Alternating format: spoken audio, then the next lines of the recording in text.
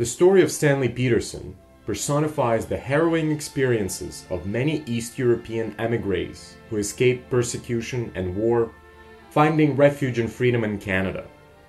Stanley Peterson was born Bogdan Patyk in 1921 and grew up in Polish-controlled Galicia in western Ukraine. In 1940, shortly after the Red Army invaded the region, while attempting to flee to the west, Bogdan and his cousin were caught and handed over to the NKVD. Fearing retribution by Soviet authorities, Bogdan hid his Ukrainian identity and assumed the Polish name of Stanisław Przybyszewski.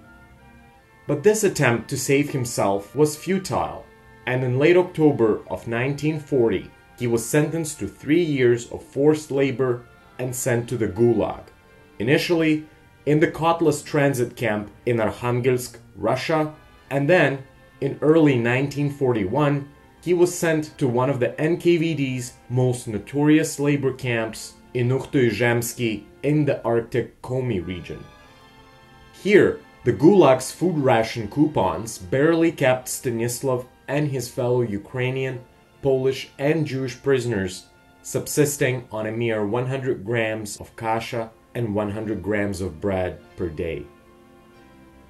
After Hitler's invasion of the Soviet Union in June 1941, and following the signing of the Sikorsky-Maisky Agreement, which allowed for the creation of a Polish army formed on the territory of the Soviet Union, by late August of that year, like thousands of other prisoners who had been deported from Polish-held territories, Stanisław was released from the Gulag and began to make the grueling journey to join Allied forces fighting the Nazis.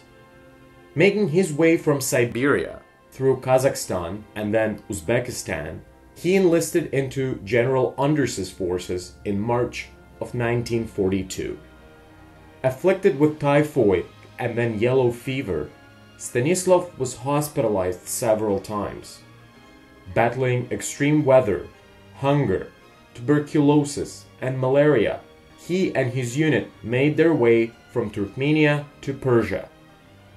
As hundreds of his fellow soldiers died of disease and exhaustion, Stanisław fell ill again, eventually landing in a Tehran army hospital, gravely malnourished and weighing a mere 83 pounds.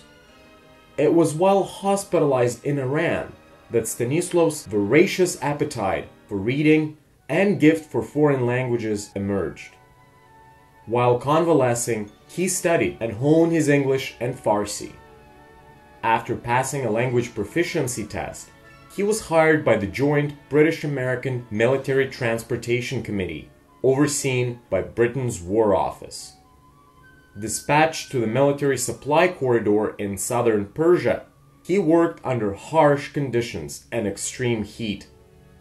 After residing in a refugee camp in the Iranian district of Ahvaz, Stanisław eventually made his way to East India in 1943 and to a transit camp in Karachi, then onward to Kenya.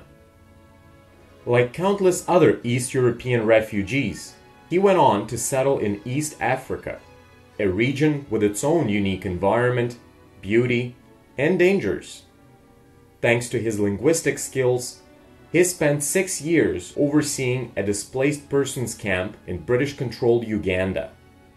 It was in this DP camp near Kampala that Stanisław met and married his wife, Christina, herself a former victim of Stalin's forced deportations to Kazakhstan.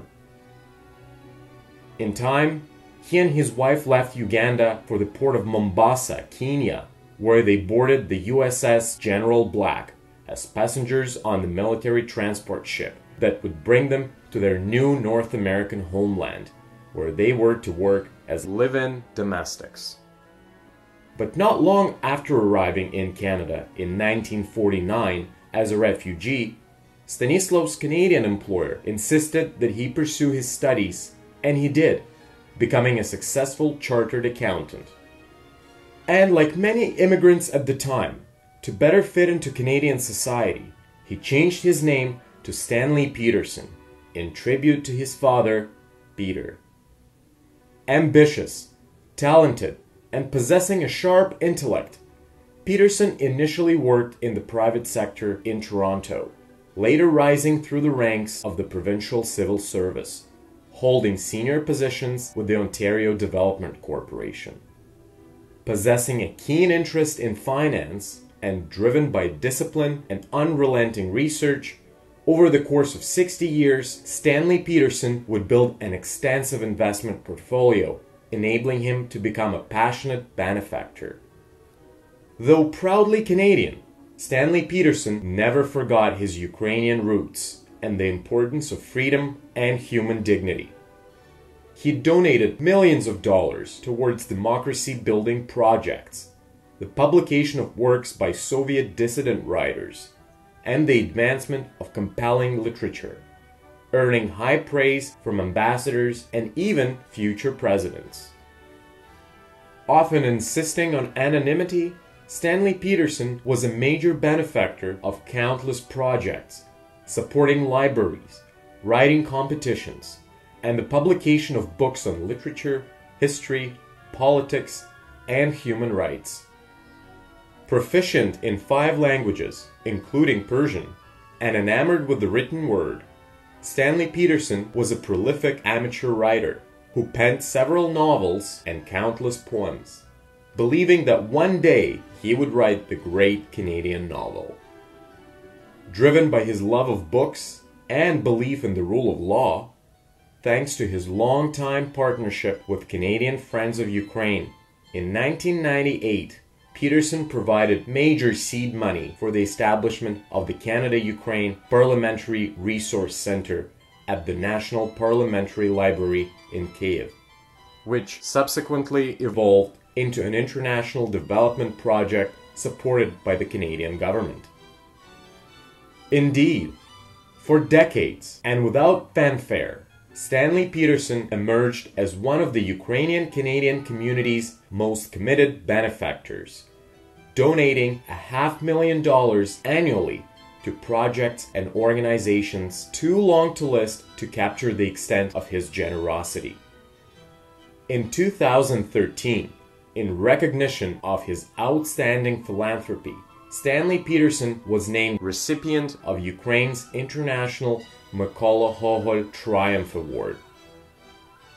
Today, we not only honor the life journey of an exceptional man, but we also celebrate the realization of one man's dream to create a Canadian literary fund with Ukrainian roots and a global reach. Inspired by pride in his ancestral homeland, a passion for freedom, and a lifelong love for books, the literary fund that Stanley Peterson created will not only benefit current and future generations of writers, translators, and publishers, but it will also serve as a lasting testament to this remarkable man's humanity, generosity, and far-sighted vision.